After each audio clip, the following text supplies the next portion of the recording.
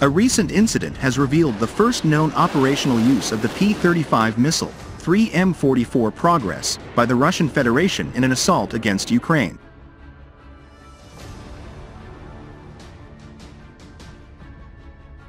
Evidence of this attack is found in the form of debris, the images of which have surfaced on the internet.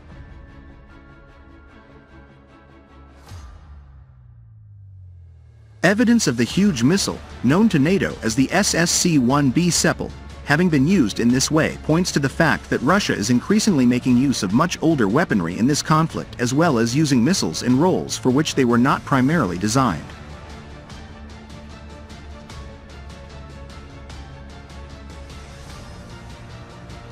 Years before Russia's all-out invasion of Ukraine began, the war zone highlighted how this weapon was still in use.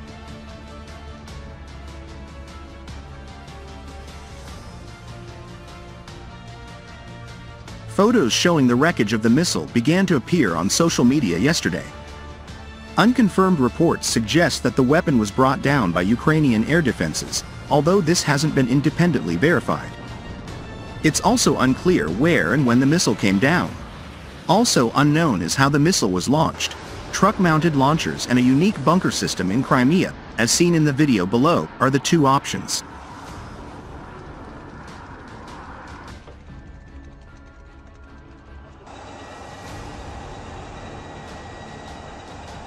What does appear to be certain is that this is an example of the SSC-1B Sepal, a missile not previously known to have been used in the conflict.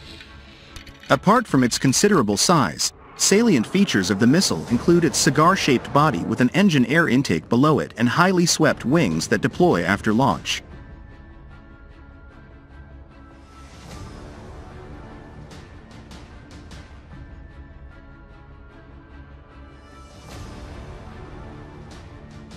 Different online sources have identified the missile by its Russian designation, either as AP-35, AP-35B, or A3M44.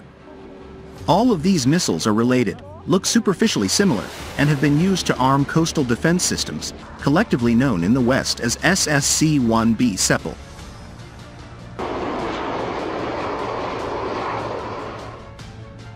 The P-35B anti-ship missile began to be fielded for coastal defense in the early 1960s and had a reported effective range of 168 miles.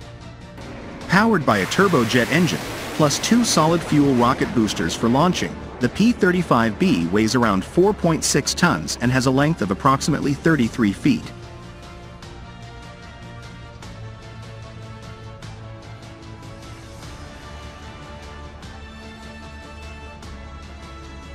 By the early 1980s, the P-35B coastal defense missile was being superseded by the 3M44, with a reported effective range of 286 miles, plus the option of a nuclear payload instead of the standard 2,000-pound conventional warhead.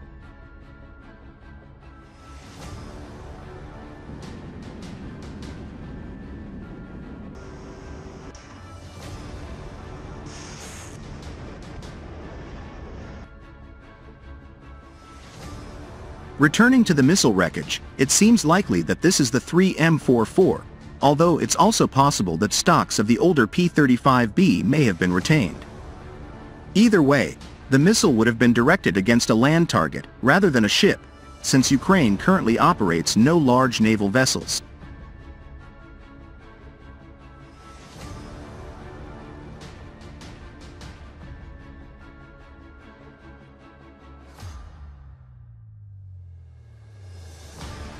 It's worth noting that these missiles are part of an extensive family, the development of which began in the 1950s at the Chelomey Design Bureau, starting with the P-5. Known to NATO as the sulfur monosulfide N3 Shattuck, these liquid-fueled missiles were ultimately fielded in a variety of roles, including for tactical anti-shipping and strategic strike. They were used to arm warships and submarines, as well as coastal defense systems, both mobile and static.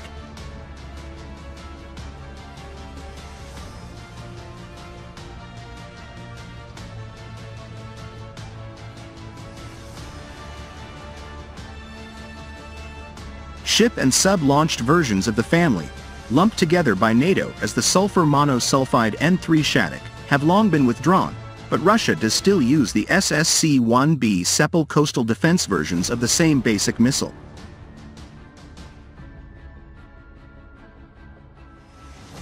The Western reporting names for these missiles are something of a minefield, having been assigned out of sequence compared to when the missiles were actually fielded and not properly reflecting the developmental relationships between them.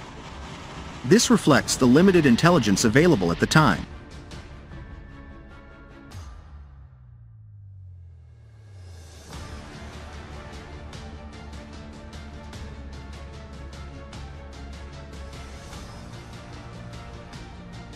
These missiles were, as of late 2020, still used to protect the strategic port of Sevastopol as part of a static coastal defense anti-ship missile system known as UTES.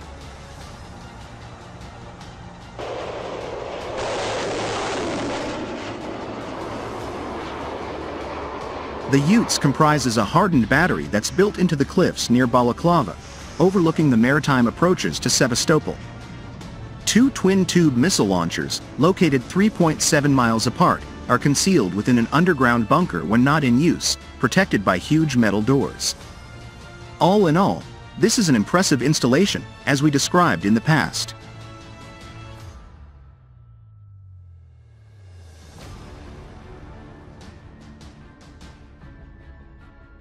While a missile launch from the UTES site in Crimea is a distinct possibility, the P-35B and 3M44 are both also used in a road-mobile coastal defense system known as Reddit.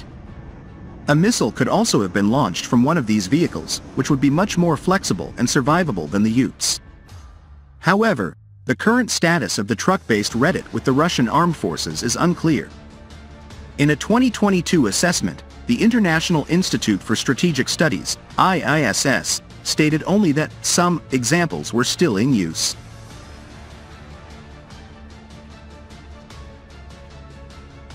Bearing in mind a launch from the fixed site at Balaclava and the reported 286-mile range of the 3M44, even this improved version of the missile would likely only be able to reach Ukraine targets around the Kherson region, although this is an area that has seen heavy Russian bombardment by other means.